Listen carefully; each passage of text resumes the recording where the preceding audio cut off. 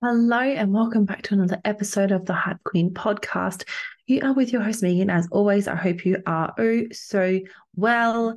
I am feeling significantly better after my little mini break last week from getting whatever the hell was going around. So I either blame the people around me that are sick or the babes that I have the absolute pleasure of spending a lot of time with, but childcare germs. If you know, you know.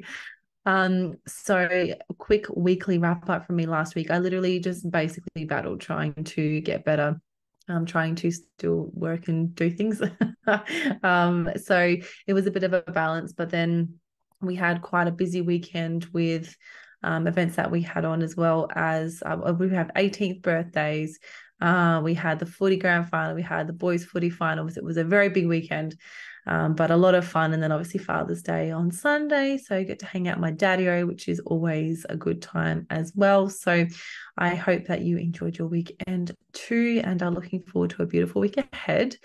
I, as per usual, had a topic planned out for today, but again, in true Meg's fashion, I'm going to go straight off script, and I am want to talk about Mondays. I'm going to talk about Mondays, not just mornings. Got mornings in my head. Talking about Monday mornings.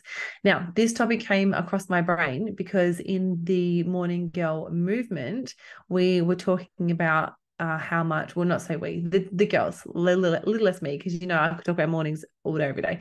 So about how they are loving their mornings significantly more, because they're being obviously prepped with a good reset the night before. So talking about, Monday mornings coming around and, being a little bit less daunting, being a little bit less overwhelming, because we catch up every single week to do a Sunday reset.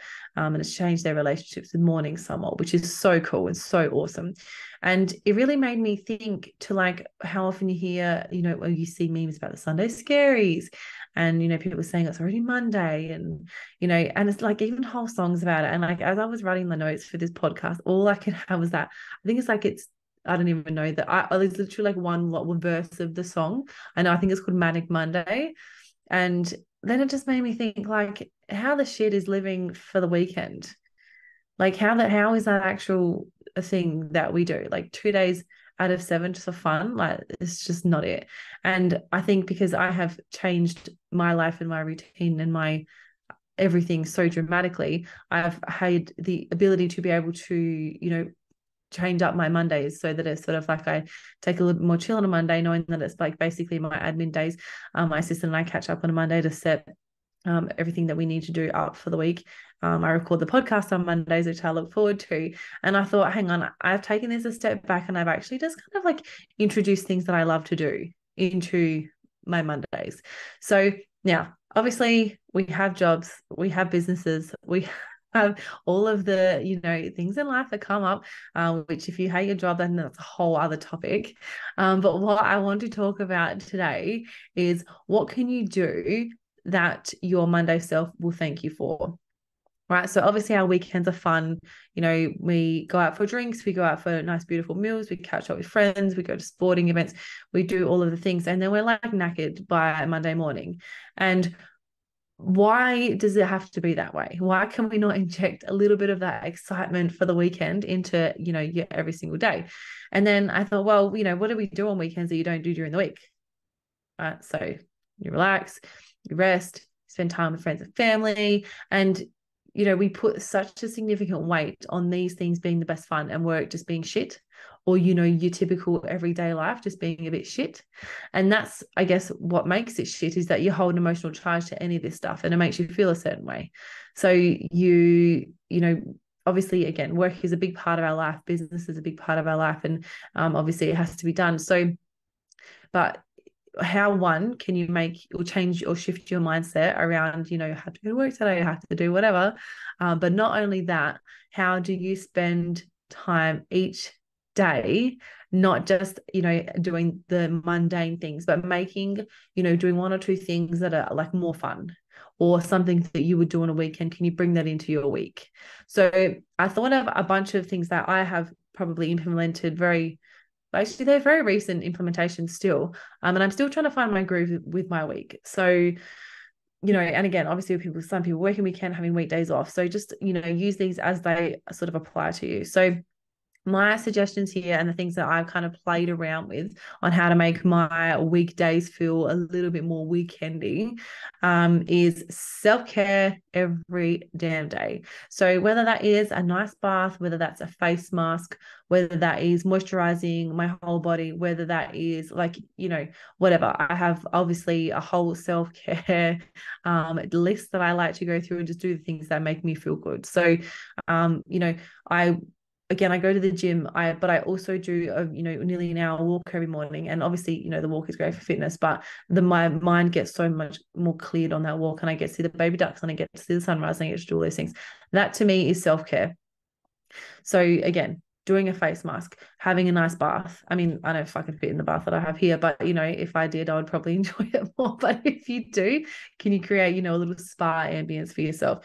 Can you get engrossed in your favorite book for an hour or two a night, whatever that looks like for you, and however, I guess, you best fill your own cup up and what self-care looks like to you.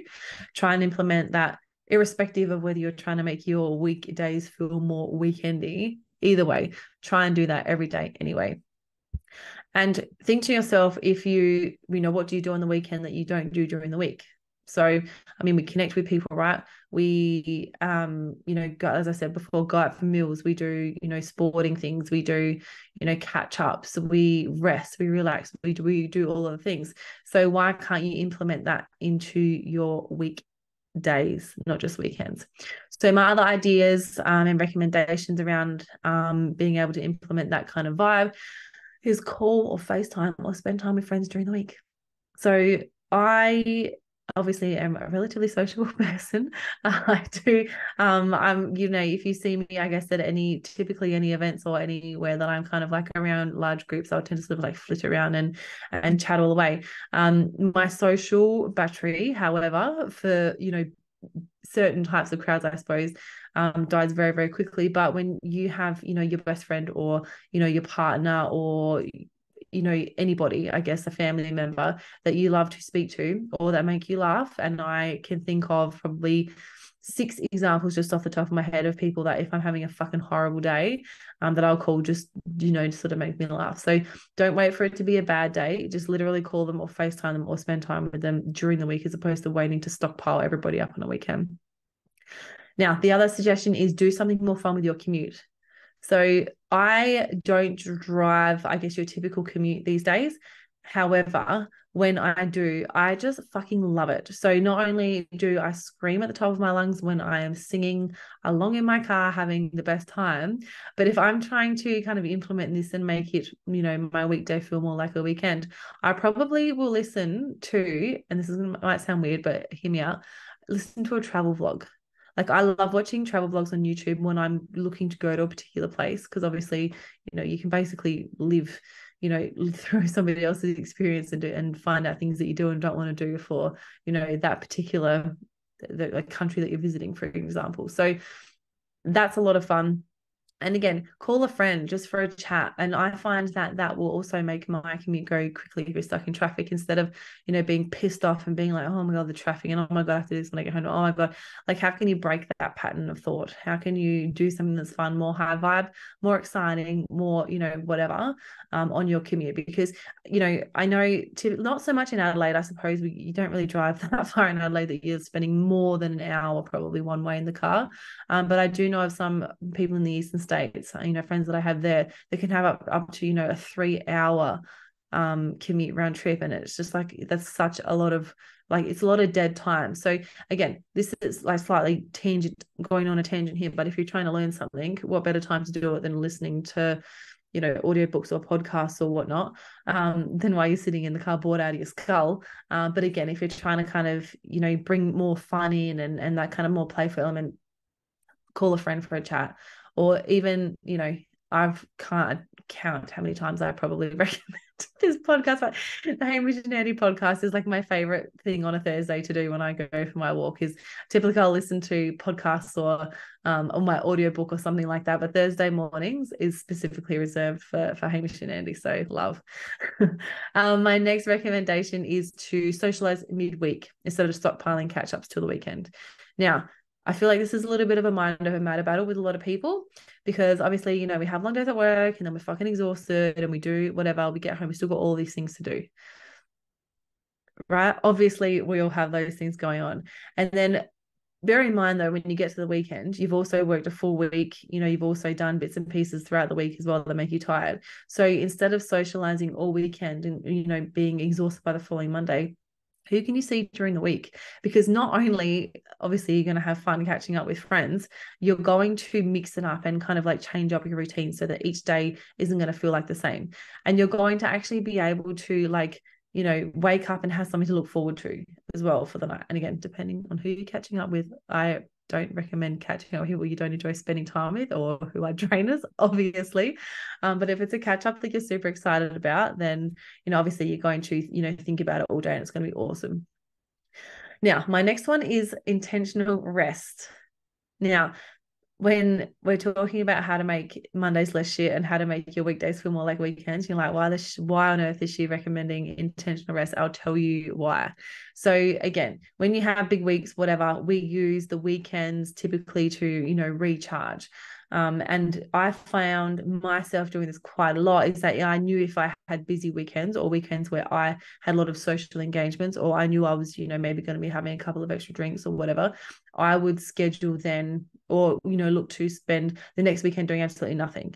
So again, it's that all or nothing as opposed to kind of like bringing it all holistically together so that you can kind of enjoy a more rounded, I guess, life as opposed to like going hard as one weekend and then the next weekend, you know, falling in a heap. So that's why intentional rest I found is amazing because, you know, even on Friday night before I went to the 18th, I had, you know, a couple of hours in the afternoon. And again, there's always going to be things that you can do with your time. But I was like, you know what? No, I've, you know, had a massive week. I'm going to spend some extra hours. I had a nap and I recharged. I felt fucking great when I woke back up on Friday night. So intentional rest during the week. So knowing, again, if you maybe got an engagement or something on the following night or whatnot, just using that time just to literally sit and do nothing. And it's also going to allow you to recharge, but it's also going to remove any guilt that you have associated with, you know, I don't like to use the word, you know, quote unquote lazy or whatever. Like that will remove all of that. So intentional rest is a great way. Again, also rest is something that I genuinely look forward to. And I don't know, like, again, whether you're into, you know, human design or astrology or anything like that, being the projector that I am, you know, we enjoy rest, we enjoy our solitude, we enjoy that time. And if I know that after, you know, working 16, 17-hour days for, you know, 2 or 3 days in a row, that the next night that I have purposely cleared out my whole evening just to be able to, you know, not necessarily even go to bed earlier, but just have the ability to have that time and space to do whatever I want in it and call it rest. I know I'm looking forward to that evening as well. So it's, again, bringing our mind to something to look forward to. Now, my next recommendation is get up earlier and make yourself a nice brekkie, or take yourself out for brekkie, or go and have breakfast with somebody, right? Mix it up. Coming out of, you know, I am the most routine person ever on this whole planet. I've never met somebody who loves more routine more than me. So I found that by implementing things like this and, you know, going out for breakfast, you know, on a Tuesday morning randomly instead of, you know, a brunch on a Sunday, it's like a really great way to mix it up and kind of keep your, I guess, subconscious on its toes. It's like, oh, okay, it's not the weekend, but it's like, you know, it feels like the weekend. How often have you like woken up one, you know, random, I don't know, Wednesday, and you're like, yeah, thank fuck it's Friday. And you're like, oh, wait, no, it's Wednesday. You can almost trick yourself into going through, though, you know, enjoying that fun more often when you throw yourself out as routine with doing different things like this. So if you can, I guess, imagine just being like making, you know, the effort to get up 2 hours extra earlier, right, on whatever morning. And again, you get to take yourself out for a nice breakfast, and whether you want to, you know, have breakfast with a friend or do whatever, and you typically do that on a, you know, a weekend, for example, one, your mind's going to be like, oh, we don't normally do this on this day, this is new, and you're going to start to create kind of like new neural pathways that are going to be more exciting and more, you know, like less like, fuck, I've just got to go to work now. But also you're going to, the next day it's going to be like, oh wait, no, it was yesterday Sunday, we don't really do brunch on a Sunday, is Monday tomorrow, what? And but like leaning into that kind of like again, it's a like loosely confusion, I suppose, and making something really positive out of it. Because if if Sunday feels like a Wednesday and Wednesday feels like a Sunday, and then all of a sudden you get to Friday and you're like, oh shit, amazing, it's Friday, Saturday tomorrow. You see the confusion that our poor little subconscious will go through. um and the other one I kind of, was playing around with. And again, this is purely because I just, I'm trying to work out my weeks as it is with this, huge shift in life where I'm now working completely for myself. I can create my own schedule.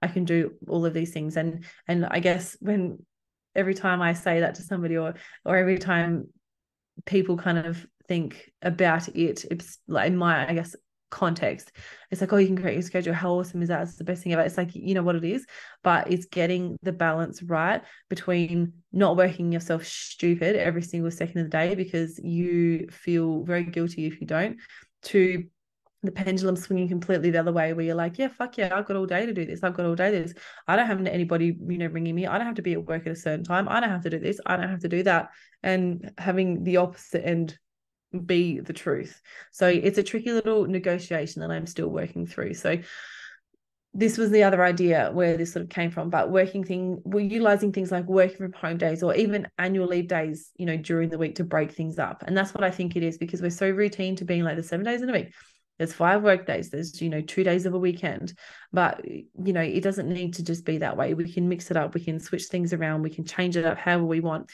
And I really think that this all comes down to kind of like, just trial and error, trying new things that feel good. And eventually those things that you implement are going to become the norm for you really, really quickly, right? So it's going to be like, you're going to be, one week you decide every Tuesday morning, I'm going to take myself out for breakfast. Eventually that's just going to become a known thing. So then you might want to mix it up again, say, fuck it, Tuesday and Thursday, I want to take myself, it's a random example, but you get it. So everything that I've mentioned requires quite a lot of, well, not quite a lot of, but a certain amount of organization prior. So you have the time and space to do these things without the guilt. So you already know I'm going to say, seize the morning, get up earlier, whatever. But there are also other ways to optimize your time better so that you have more time and space to do these sorts of things. Now, that is a whole other conversation, which I will not kick off today because we're purely talking about making Mondays less awful and making some parts of your weekday feel like your weekend. But I will eventually do a podcast on optimizing your time because let me tell you, have become the bloody queen at it. So imagine all the time that you spend complaining about it being Monday, complaining about, Sunday afternoon, your whole, basically the rest of your day's written off. Imagine that time was used for planning how you're going to spend your days with more things that you love, or implementing more things you love, or bringing in more things that are fun, as opposed to just like, your day-to-day routine.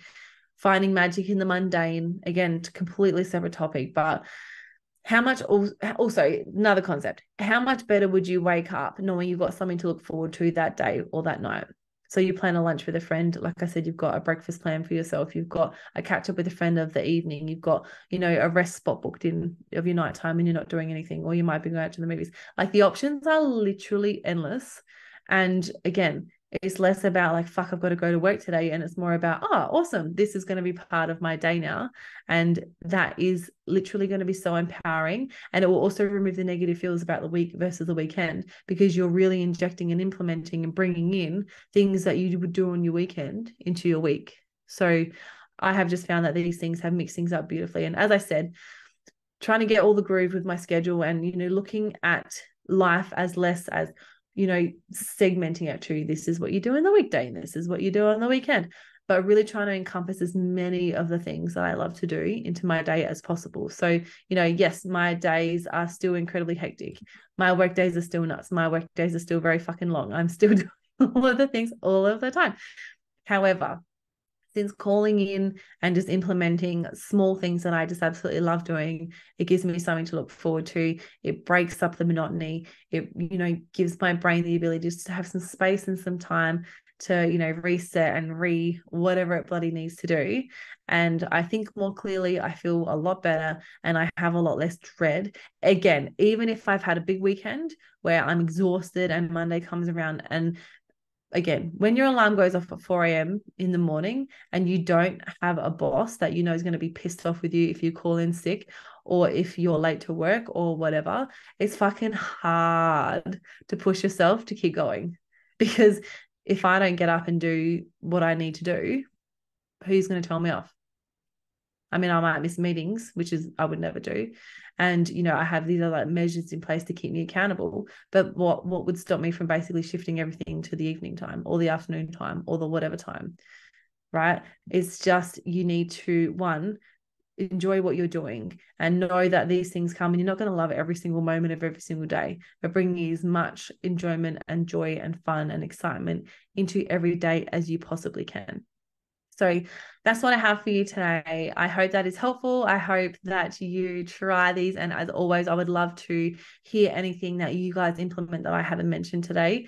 And as your way, I guess, of not waiting to the weekend to have fun. And it's that concept of like not waiting till you get the thing to have fun. It's just like having fun in life in general, because, you know, I love to put myself in a pressure cooker where I do not release any kind of, you know, valve where I'm just about to explode, because I am very good at putting pressure on myself and not releasing any of it so that I can keep moving forward in life. I'm bloody phenomenal at it. So before I get to that stage and before I put too much pressure on myself that I'm going to implode or explode, either or, these, you know, are just ways that I've found to, you know, release that valve and just really remind me not to take life so seriously.